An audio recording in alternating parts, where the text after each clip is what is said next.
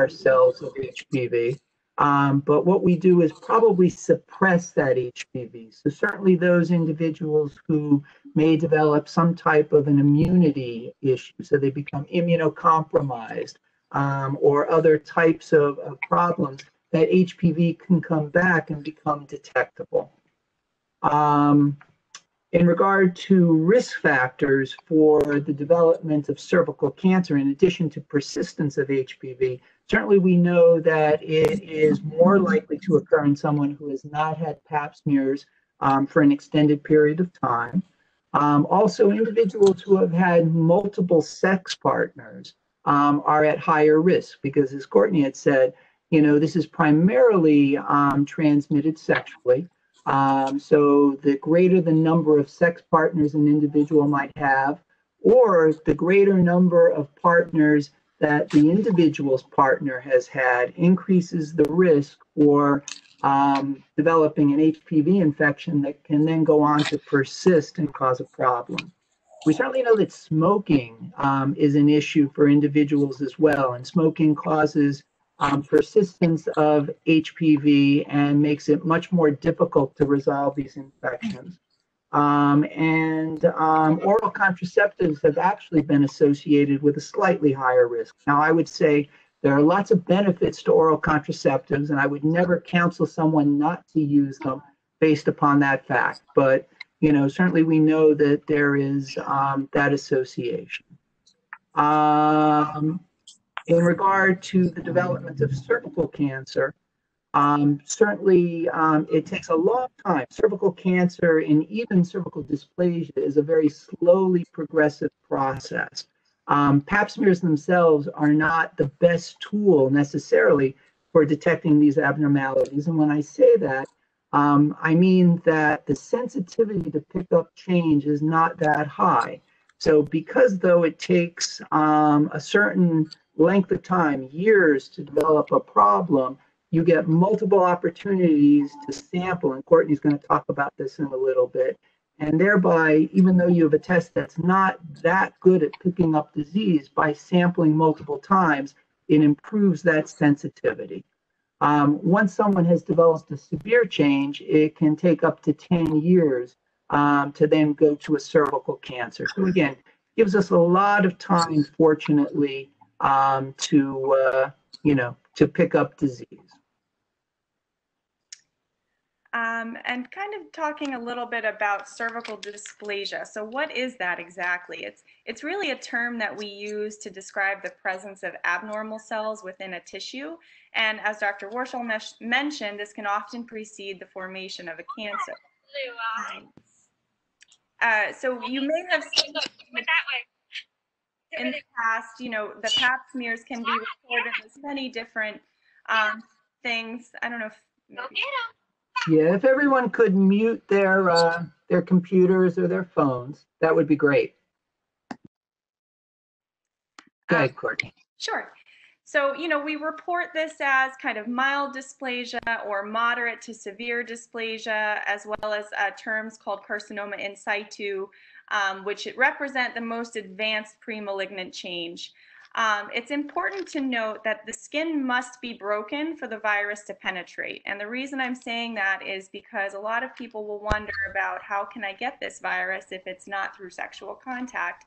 And definitely, touching a surface or sitting on a surface is not going to enable you to get that virus.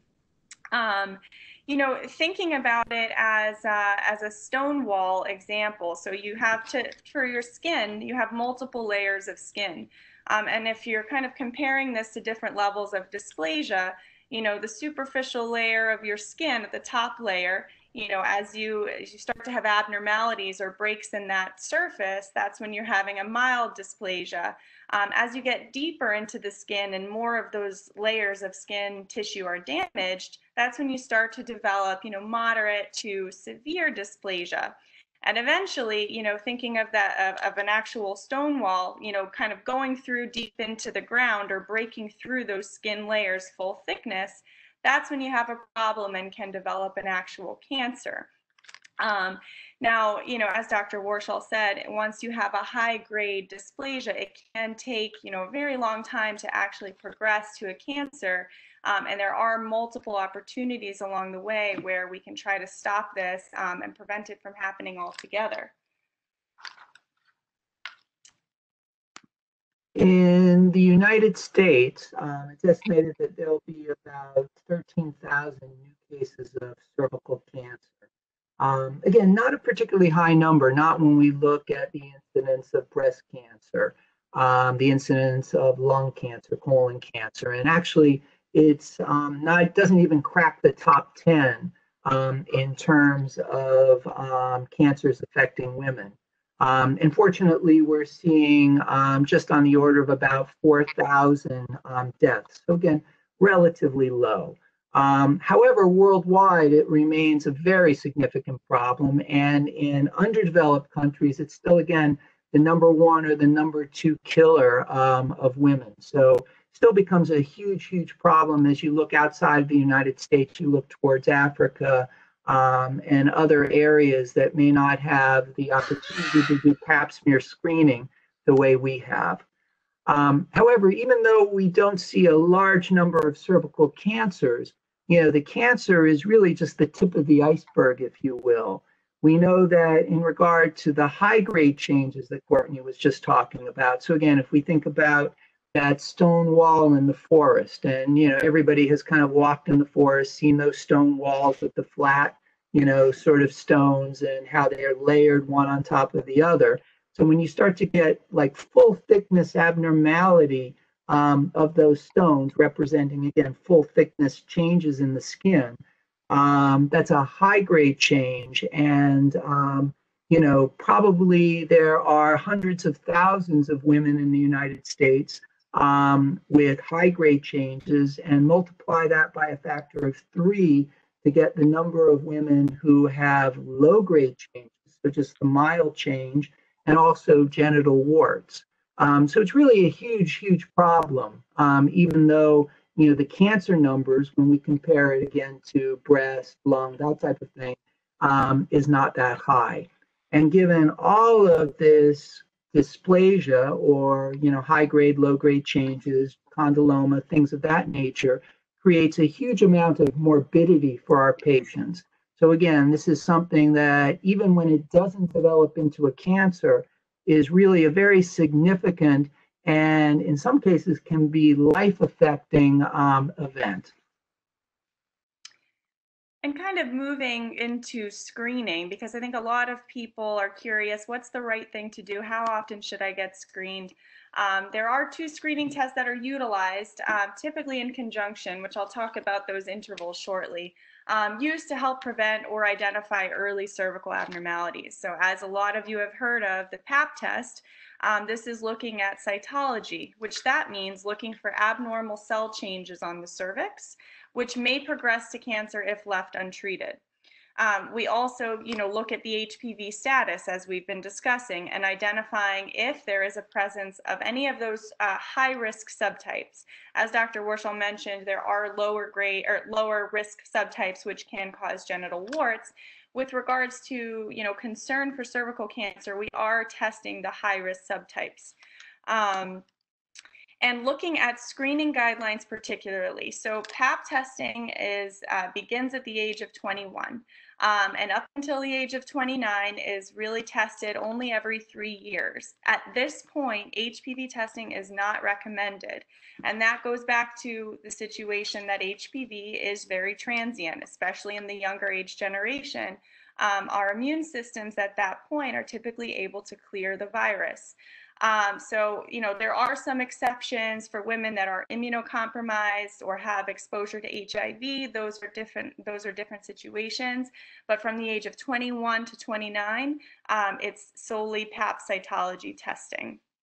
As we progress to age 30 to 65, there are a few options. However, the preferred method of testing is utilizing both the pap test with the HPV test. Now, you may have heard as this term referred to as co-testing, and this can be done every 5 years, and that's the recommendation. The pap test alone, if things are normal and there's no abnormalities, that can be done every 3 years as well. When women reach a certain age, they're questioning, do I still need to get pap smears? Do I still need to go to my gynecologist? Well, yes, you still need to see your gynecologist, but with regards to PAPs after the age of 65, there are typically situations where you may discontinue screening. If you've had 3 negative PAPs in a row, or 2 negative co-testing, now that's the HPV and the PAP in conjunction, results in a row within the past 10 years, but with the most recent test performed within the past 5 years. So that can get a little confusing. You also cannot have a history of cervical dysplasia. If you've had a hysterectomy for whatever reason and had no history of dysplasia, you may also discontinue at that time, or 20 years following surgery if there is a history of dysplasia. There are circumstances when you are going to have an abnormality with the pap test, and we won't talk too much about this today, but typically additional testing may be indicated if abnormal screening is identified. This is utilized with something called a colposcope, and that is a fancy term that's used for a magnified instrument, a microscope to closely examine your cervix as well as the vagina and vulva for any signs of abnormal or dysplastic cells. This is all done in the office, no need for anesthesia, and very low risk of complications following the actual procedure itself. On some occasions, a biopsy might be performed at the same time. If there is an abnormality noted, we do put some vinegar on the cervix to help us highlight any abnormal looking regions of the cervix. Now, results of this colposcopy will help determine whether further testing or treatment is needed, as opposed to close monitoring. And I want to reiterate here, many women have abnormal testing. This does not mean cancer. As Dr. Warshall mentioned, many abnormal changes do go back to normal on their own. So even though at this point we've been focusing mostly on the cervix, there are a number of other organs that are also affected by HPV-associated disease. And from a gynecologic perspective, we certainly recognize that vaginal cancers are HPV-related, vulvar cancers. So you can see how the entire genital tract can be affected. Anal cancers in both men and women, and certainly penile cancers are associated with HPV as well. And one of the things that we became aware of probably at this point, maybe about 10, 15 years ago, was that many oropharyngeal cancers are also related to HPV, primarily HPV-16, which is one of the bad actors. And it's kind of interesting in that the mix of all oropharyngeal cancers weigh much more on men than women. So men develop probably about 4 times as many of these oropharyngeal cancers as women do. So essentially, a study was done in 2015 that looked at the number of HPV-associated cancers, and then looked at those, the number of cancers from these various organ systems that I just mentioned, and looked to see how many of those were attributable to HPV. And they found that about 31,000 were attributable to HPV, so well over the number of cervical cancers alone. And this sort of segues then into what I think represents really the paradigm shift that we are currently involved in, and that's the HPV vaccine.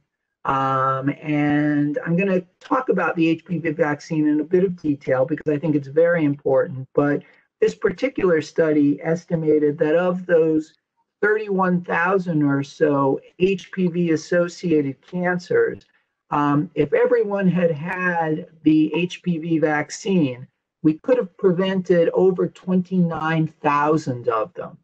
So a huge impact on these cancers. And I think people don't really understand the gravity of that. This is really the opportunity to not just diagnose cancer at an early stage, not diagnose precancers as Papa Nicolau did, but really prevent the root cause of many of these cancers.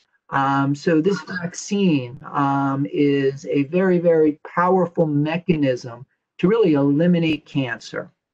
So in the United States, originally developed, it was in the early 2000s. There were two vaccines. One was called Cervarix, which vaccinated against two high-risk HPV subtypes, HPV 16 and 18. And they're thought to be the two sort of worst actors, if you will, of the high-risk subtypes. And we estimate that 70% or so of severe changes on the cervix that are precancerous, and about 70% of cervical cancers will be associated with either HPV 16 or 18. The second vaccine that was developed back then was Gardasil. Gardasil at that point was what's called a quadrivalent vaccine. So it had four components rather than the two of Cervarix. So it vaccinated against HPV 16 and 18. And it also vaccinated against HPV subtype 6 and 11. And they were associated with about 90% of condyloma or genital warts. And studies showed that both of them were very effective. For one reason or another, and I'm not going to go into it, but Cervarix sort of lost its approval in the United States. It is, however, used widely internationally.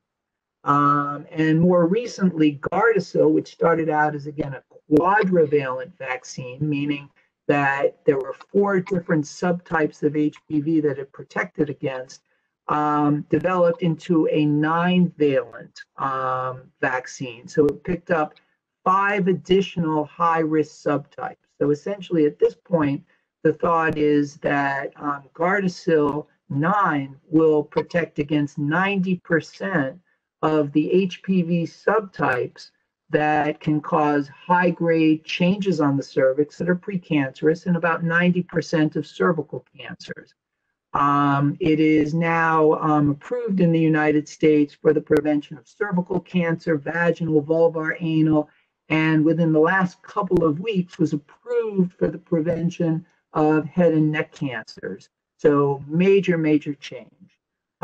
In addition, studies have indicated that as of this year or next year, actually there will be more men affected by HPV-related cancers than women, because in the past we had always just associated with cervical cancer. So these are huge changes. In regard to the vaccine itself, the vaccine is composed of what are called capsid proteins. So essentially, the HPV is sort of covered by this protein coat. And what they've done is they've reproduced these protein coats, and they have developed the vaccine based on the coat. Now, when a person receives the vaccine, they are not getting any active virus. They're not getting any DNA from the virus. There is no way that you can develop an HPV infection from receiving the vaccination. So again, I think that that's very important for people to understand. So it's very low risk in that regard. In addition, this is a prophylactic vaccine. So by that I mean, to be effective, it needs to be given prior to the individual coming in contact with the HPV subtypes that are included in the vaccine. So again, we had talked a little bit about HPV 6, HPV 11, 16, 18. So again, for Gardasil to be really effective, you want to vaccinate someone before they have come in contact with these HPV subtypes. So the recommendation has been for a long time that we begin to vaccinate between 11 and 13. And that's thought to be the ideal time. It's a little bit before individuals start to become sexually active. We know from studies that when we look at 13-year-olds, for instance, 5% are actually sexually active across the country. A little bit shocking, I think, but that is what the statistics show. So certainly we want to get to those individuals before that happens. So that's very, very important. The other thing that's interesting is that when you vaccinate at a younger age, you have a more vigorous immune response. So the current recommendation, well, let me take a step back. The classic way to have given Gardasil was a 3-shot series. So you would start out with the first shot. 2 months later, you would get the second shot. Then 6 months later, you would get a third shot. Because of that enhanced immune response in younger individuals, the recommendations are now that if you begin below the age of 15, you only need 2 shots. And you get the first shot, and then the second shot is given anywhere from 6 to 12 months later. And it's shown equal efficacy to the 3-shot series. So there's a real benefit or multiple real benefits to getting started early. When Gardasil was initially approved, it was approved from the ages of 9 to 26, initially just for women. And then boys and men were included. And now the indication actually goes out to the age of 45.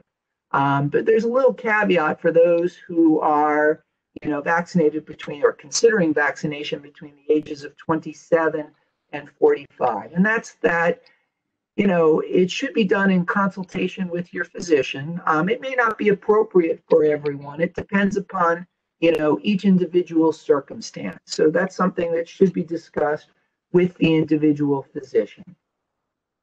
So, Courtney? Yes. So also just to kind of piggyback on that too, I wanted to highlight, one of the success stories of vaccination, looking at Australia in particular. So they're kind of on the way to almost eradicating cervical cancer altogether. Almost all Australian schools have chosen to participate in what's called a national HPV vaccination program. Over 9 million doses of the vaccine have been given to girls and young women in Australia.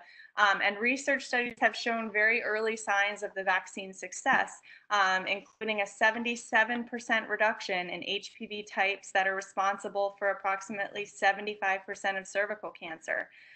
They've also noted almost 50% reduction in the incidence of high-grade cervical abnormalities in girls under the age of 18, as well as a 90% reduction in genital warts in heterosexual men and women under 21 years of age. So I think that this is definitely a model that we should really look up to and say, wow, they're doing phenomenally, and it's impressive. Also, a question that comes out a lot is, is the HPV vaccination safe? No serious side effects have been shown to be caused by the vaccine whatsoever. Most common problems are brief soreness and local symptoms at the injection site, but this is very similar to other vaccines. And as Dr. Warshall mentioned, it is safe in regards to you cannot contract HPV from the vaccine because of these capsid proteins that it's comprised of. And with regards to, is this efficacious? Trials have found that Gardasil 9 has been nearly 100% effective in preventing cervical, vulvar, and vaginal disease that's caused by 5 additional high-risk HPV subtypes. So I would say it's definitely very efficacious. So we're currently at the point where well over 300 million injections have been given worldwide.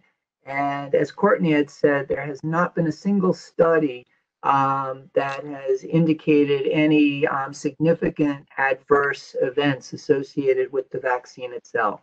So I think that that's very important to understand. I think that, as Courtney had said, the efficacy is excellent. So that brings us to probably the biggest question that I have with something that is so safe, so effective, can benefit boys and girls.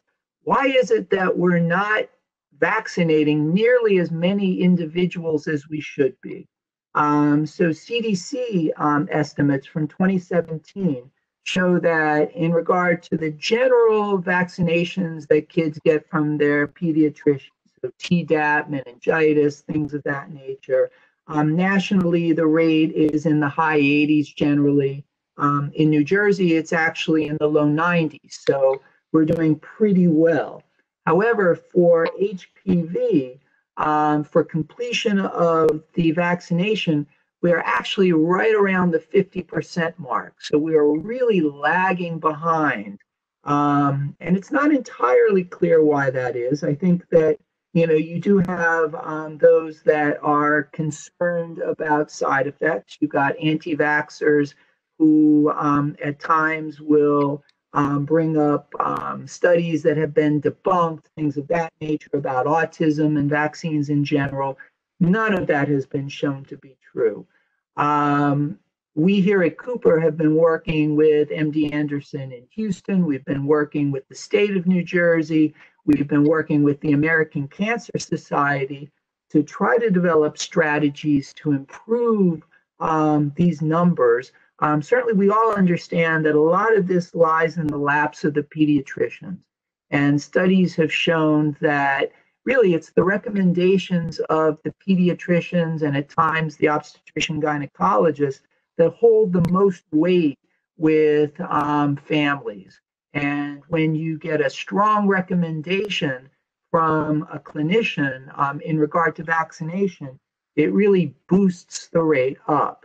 In addition, what we've tried to do is throughout, for instance, a pediatrics office, we've tried to educate each person who meets a patient along the way. So it starts out at the front desk, the receptionist, the MA, nurses, and again, obviously the clinician, to all be familiar with the recommendations for vaccinating HPV, to understand the benefits, and to be as encouraging as possible for young patients and their parents. So in conclusion, certainly, I want everyone to understand how ubiquitous HPV is. It's everywhere.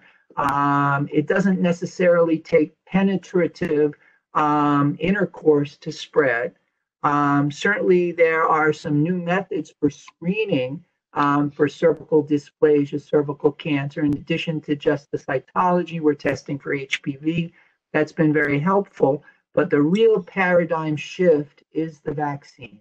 And again, we've got a vaccine available to us that is extremely safe, extremely efficacious, and at least to my mind, there is no reason not to use. And although I can't flash it up right now, I would show you if I had it. I don't know how to take over the screen, but I would show you a picture of my two kids. And both of my two kids, Ellie is 19, Max is 20. Both of them were vaccinated at the ages of 11 and 12. So again, I think you need to put your money where your mouth is. And, those are my two kids. So do we have any questions? So I see one comment, and I appreciate the support. Any questions? And I guess you can unmute your mics if you'd like as well. That would be fine also. I'm getting vaccine later in life. I do have a question I see. All right, so we're getting a couple of questions. Let's address them.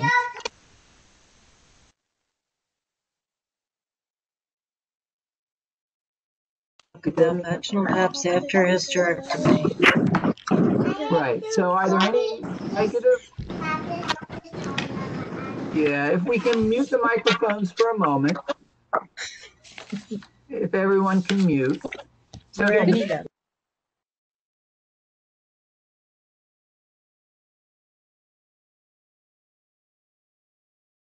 between 26 and 45.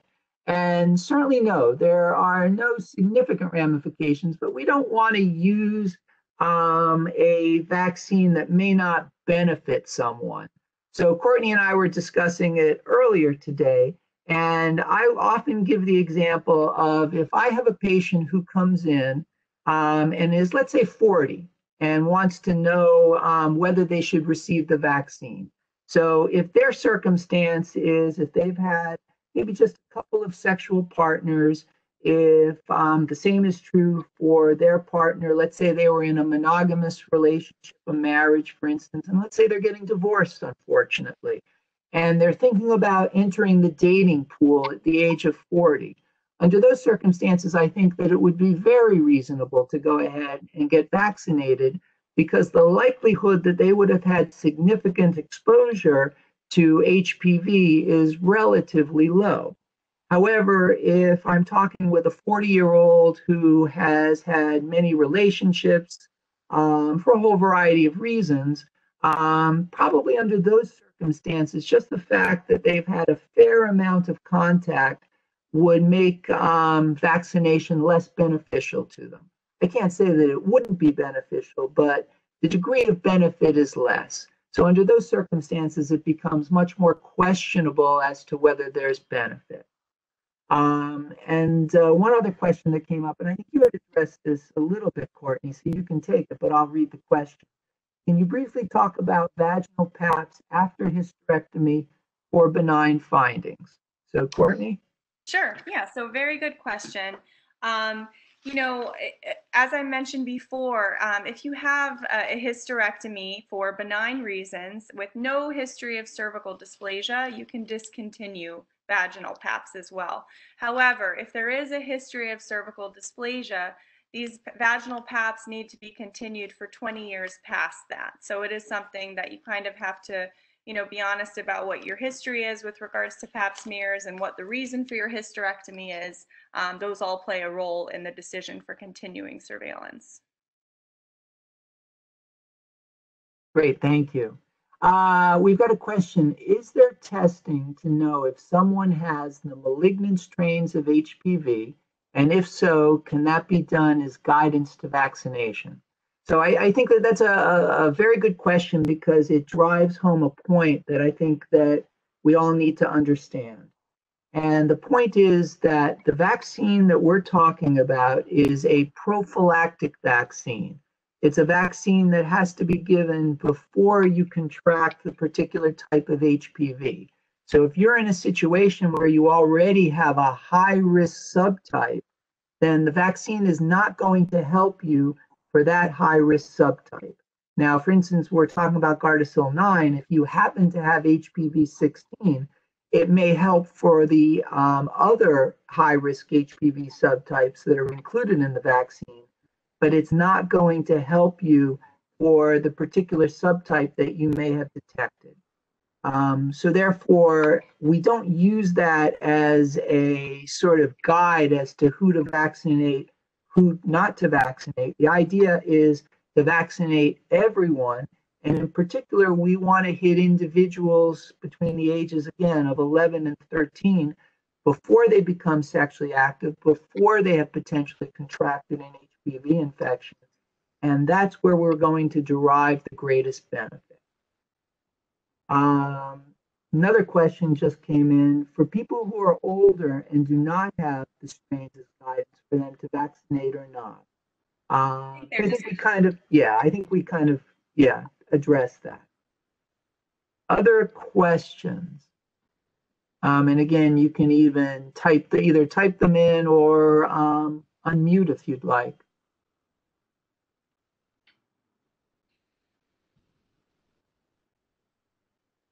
All right. Well, if there are no other questions, you know, we really appreciate your joining us this evening. From our perspective, it's a lot of fun. It's really nice to come out to speak to people about something that we are very passionate about. That's very important to get the word out. I would suggest that you talk to your friends, relatives, you know, anyone who will listen about these issues, and particularly vaccination. You know, we really need to push locally, statewide, nationally, to really bring our vaccination rates up. And every one of us can help in that regard. So thank you for joining us, and have a wonderful evening.